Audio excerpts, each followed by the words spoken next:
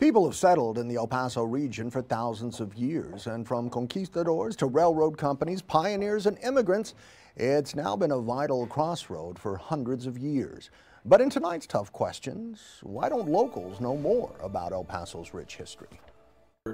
Our history is incredibly vital to the United States, to Texas, to Mexico, and in some aspects, the historical events that have happened in El Paso have affected world history without us even realizing it.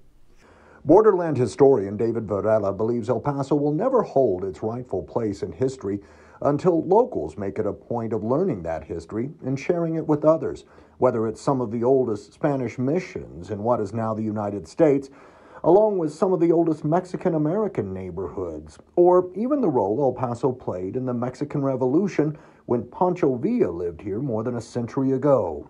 We cannot expect El Paso to be this mecca of historical locations without being educated about it ourselves first.